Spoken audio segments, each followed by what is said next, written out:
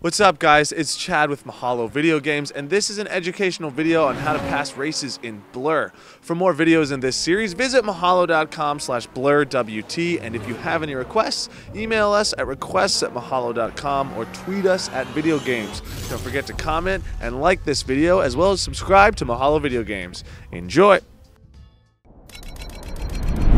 Okay, you're doing great, but you still have a lot to learn.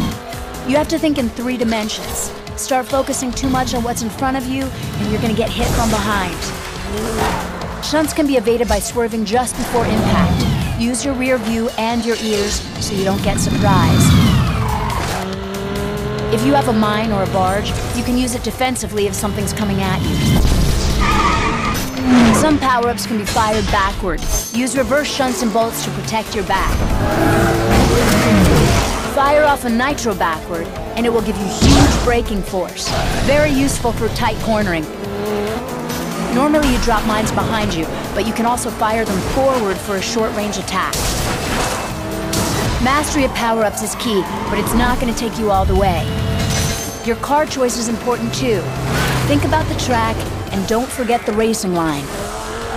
That's it. Now let's see what you can do.